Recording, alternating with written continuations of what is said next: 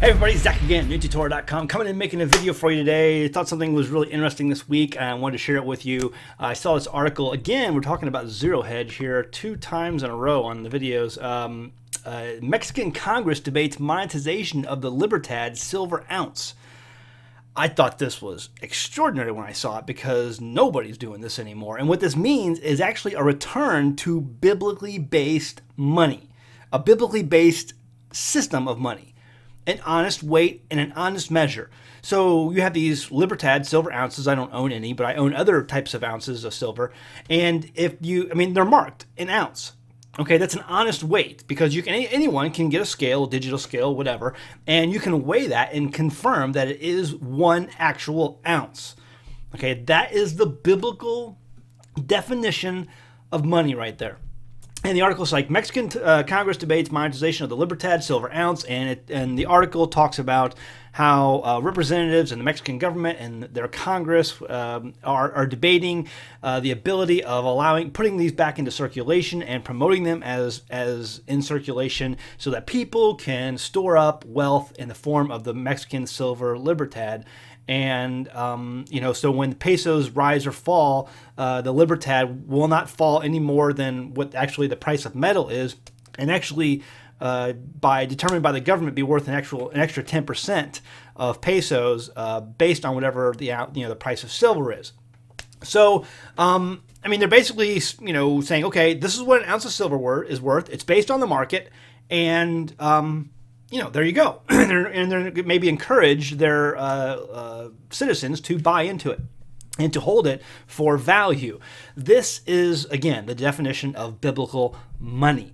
And so basically, the first time silver is mentioned is in Genesis chapter 13. And Abraham was very rich in cattle and silver and in gold. That was money back in the day. Cattle, silver, and gold. Still is real money today. These are commodities. These are things that are always sought after. Why cattle? Because it can be used for so many things, including food and clothing and so many other things. And then silver and gold, which has always had value. Never been worth zero. There's always somebody who will happily trade you for it. You're never going to not find anyone who won't take your silver and gold. And so, it's the first time it's mentioned in Scripture, but, where I usually go to in Scripture is this right here. Deuteronomy 25:14, thou shalt not have in thy house diverse measures, great and small. You shall not have in your house diverse measures, great and small. What does that mean? You're like, what is that? I don't understand. Well, see, a long time ago, people had these scales, kind of like this one here, this scale. This scale, this is how people used to trade and do commerce. You would go into somewhere and you would buy something and they would weigh out whatever silver you had because we didn't have perfect coinage back then, way back during this time. Even 100 years ago, people traded with gold dust or gold nuggets or pieces of silver that had been melted down on their own and into like these little chunks, and that's what they would trade with. And you'd measure out your silver or your gold with one of these scales, and you had on the other side of the scale a series of weights like these. So these weights here were kind of what were used on the other side. So you had, let's say, a weight with an inscription, saying it was worth a value of 1 ounce. And so you would, on the other side of the scale, you'd put 1 ounce of your gold or 1 ounce of your silver, and that's how you knew how much you had. Or it'd be less, like grams or 1/10 of a gram, or different weights, right? Well, when it's talking about in Scripture, in Deuteronomy 25, verse 14, you shall not have in your house diverse measures, great and small. It's talking about dishonest, because the very next verse, let's read that, Deuteronomy 25:15, but you shall have a perfect and just weight, a perfect and just measure shall you have, that the days may be lengthened in the land which the Lord thy God gives you. The days may be lengthened. See, this is a really important part that some people just skip right over, that your days may be lengthened. Why may your days be lengthened if you don't have these dishonest and unperfect weights and measures? Let me give you a scenario. So let's just say you're a farmer of sheep and you're a sheep farmer, and every year you take a cattle drive, or you're a cattle rancher or whatever, and you take a cattle drive to where the buyers are, because that's how it worked. The buyers would meet in a certain spot, and all the sheep farmers or cattle farmers would come to them and they would pay them for whatever, however many their flock was, or if they were shearing their animals for sheep, they would pay for the wool. But they would basically come to the buyers. The buyers meet in a certain spot and you go to them. So you go to your buyer, you go to your cattle drive, and there's a number of buyers there all meeting in one spot, and you choose a buyer. This guy, you know, he's a little different. You know, he hasn't been here in years past. So, you know, you go try him out, and you check out and you see what he's got, and he offers you a price, and, you know, for your sheep, and you agree on a price, and then he pulls out his scale. And then he pulls out his weights. His weights are not legitimately marked. So these weights, you know, that he pulls out, they're marked a certain way, but they actually weigh less than what they're marked. So let's just say it's an ounce. Let's just say you settle on a deal of 50 ounces of silver for your sheep, and he pulls out a weight that's marked 50 ounces, okay? And he puts it on his scale. However, the weight actually weighs, oh, I don't know, 47.5 ounces, okay? And then he pulls out his silver to pay you for the sheep you've just sold him, and he only has to count out 47.5 ounces of silver because you think he's counting out 50 ounces of silver because that's what the weight on the other side of the scale says. And then you go on your way. You take the 47.5 ounces of silver and you go on your way and you go to the next town. You know, you're happy that you sold your flock. And then, you know, as you're, you know, spending your silver, you're realizing it's not going as far as it used to. And let's just say you weigh it, you know, when you get home because you have a scale at home, whatever, and you find out, you know, you're miles away from, you know, the buying place now, and you find out that your silver doesn't weigh 50 ounces. This guy ripped you off. What do you do? What do you do? You go back the next year and you're looking for some payback. Or maybe, you know, because he's long gone now because the buying sale is over. And so you go back the next year and he's not there. Why? Because he ripped everyone off that he was selling to, you know, or buying from that year. So he's gone. You know, and so, you know, you and your other compadres are sitting around the campfire lamenting the fact of the guy who ripped you off the year before. And, you know, somebody comes into the group and says, hey, that guy who ripped us all off the year before, he's 2 towns over selling his buying sheep again this year from other people. Let's go pay that guy a visit. And so you get up on your horses and you go pay that guy a visit, and his days are not lengthened in the land. You know, you're wanting some payback.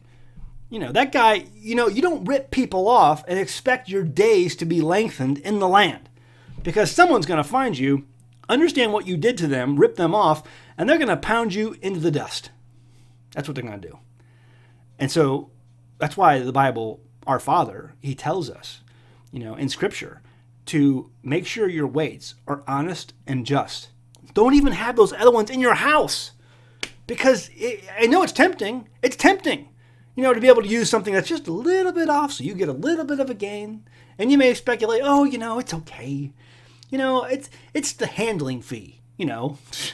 It's the shipping and handling fee of me being, you know, it's a little bit extra for me.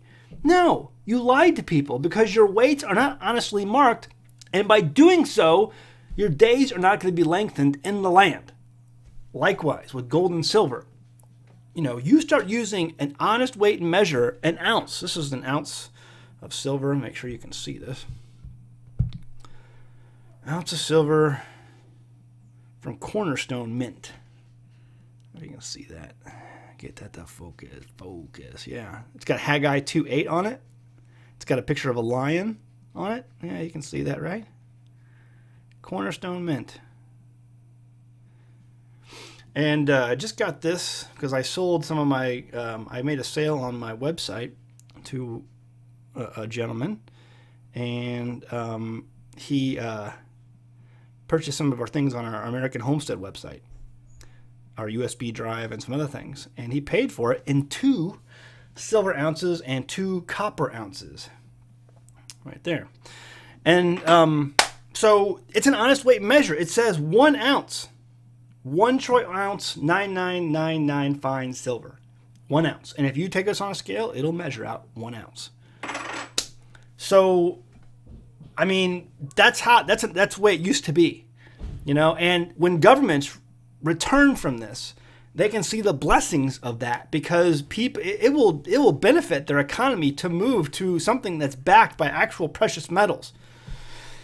I mean, this is strategically smart move for Mexico to do this. 100 years ago, our country got off started to move off precious metals. It didn't happen fully until like 1964, 63, I think, 64. And if you take a look at this is something really interesting you might like. I've shown this on videos before, but this is a denarius and a silver dime next to each other. So on the left there, you see a silver denarius, about 2,000 years old. And you see the crack going through it. That's because when I got it, silver, when it's over 1,000 years old, can become brittle. And it broke, and I super glued it back. But that's a silver denarius, approximately 2,000 years old. It's the same size as a modern day dime. Modern day dime. I forgot what kind of dime that's called. Mercury dime. It's also silver. They have almost the same amount of silver inside of it. So a silver denarius is the same size as a silver dime. Now, if you go back to, it's Matthew chapter 20, verse 2, you will see that in the story that our Messiah gave, he said that a man was paid a silver denarius. In some versions it says a penny, but in the Greek it's denarii. That's what that is, a denarius right there. A silver denarius for a day's wage. You work all day long, and at the end of the day, that's what you get. A silver denarius. Okay? In the 1900s, a factory worker working in almost any factory in America was paid a dime, a silver dime, for a day's wage. Right there. Silver dime for a day's wage. That's what you were paid. I hope that's not going to focus again. But that's 2,000 years of history. From Matthew chapter 20, verse 2 to today, that's what a day's wage was. I'm sorry, 100 years ago. 1900s. A day's wage, one silver dime, a dime's worth of silver. And in 1914, whatever it was, Woodrow Wilson basically destroyed it all. He let the Federal Reserve come in, and it was all downhill from there. And we eventually got rid of silver completely in the 1960s. And our country, look at our national debt. Just this last week, folks, we have surpassed $20 trillion in debt. There's no recovering from that. It's because we have forsaken the benefits of following the Father's word. You can say what you want about the founders of our country, and some of those things may be accurate. But if you actually go to the U.S. Constitution, it says, this is from the Heritage Guide to the Constitution, it says, the states are not permitted to coin money, emit bills of credit, or make anything but gold and silver coin a tender and payment of debts. You see, originally, we were not supposed to use, the only thing we were supposed to use was gold and silver coin. You weren't supposed to issue bills, because it was going rampant and it was getting out of control back then. And so when they developed the U.S. Constitution, they're like, you know what? We needed only silver and gold, only things that are marked. Okay, and because silver and gold back then was marked with what its weight was, and you knew what its weight was based on its circulation. Everyone knew what it was worth and what it weighed, and so you could pay, $20 silver gold piece or whatever, because you knew how much gold was in it. It was static. Not dynamic. It didn't change. And so that's what we were supposed to do. And we've gotten away from that. And you see today the curse of that. $20 trillion in debt. No, there's no way we're going to recover from that. We'd have to seriously repent as a nation and go back that way, but it's not going to happen. What do you do? I tell people, you need to buy gold and silver. Everyone knows, I'm on the crypto train. Everyone likes, I like cryptos. The issue with cryptos is that you can't hold, if you don't hold it, you don't own it. It's not really fiat, but it does have some things, related to fiat, meaning that there is no intrinsic value for cryptocurrency. And the other problem I have with it too is that people are trying to buy cryptocurrencies instead of earning it. You don't go out and try to buy U.S. dollars, do you? No, you go out and you earn U.S. dollars. You have a job. You make a living. You make goods or services, and you trade those goods and services for your dollars. You do the same thing for cryptos. Otherwise, you're just gambling. And I'm not a gambler. I don't believe in gambling. So silver is something that's always been money. It's never going to be worth zero. And the difference between that and cryptos is if you don't hold it, you don't own it. There is no real intrinsic value to cryptos. The only real benefit to cryptocurrencies is the fact that, number one, it can't be manipulated. It can't be printed into oblivion. It's decentralized, so the government can never control it, and it's private. There's no way in some of these cryptos that anyone can ever find out how much you own of it. Whereas that's completely different from fiat, because the government wants to know everything about the money you hold and what you're spending it on and how much you have and where you're keeping it and all that stuff. And in cryptocurrencies, that is impossible for them to do. That's why people like it so much. And that's why I like it as a currency. I'd use that over US dollars any day of the week if I could. But what is real money? What always will be real money is this. Anyway, I thought that was interesting. And I thought it was a great perspective on looking at it from a biblical point of view. You know, what is biblical money? And, you know, people have asked about these videos. They wanted me to do videos on this. And here it is. This is the one I'm doing. I think I've done these before. But Deuteronomy 25:13, when it talks about honest weights and honest measures, I was shocked. I was shocked, ladies and gentlemen, to see Mexico,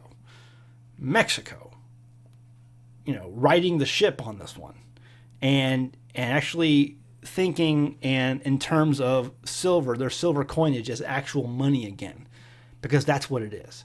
And who knows? Maybe they'll see some benefit to this because, you know, so many of our countries now in the West, especially, have gotten off that and are seeing the debt pile up. And it was the exact same reason, you know, the founders didn't want us issuing notes of debt in the Constitution and using only gold and silver because of the amount of debt that would follow and that we're buried underneath it.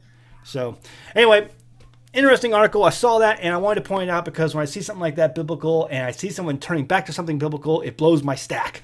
Because that's not the day and age we live in. But that's what I'm seeing this week, at least from Mexico. Who knows if it'll pass? They're debating it now. We'll have to wait and see. But I thought it interesting. I thought I'd share it with you. All right, guys, go home, read your Bible. Thanks.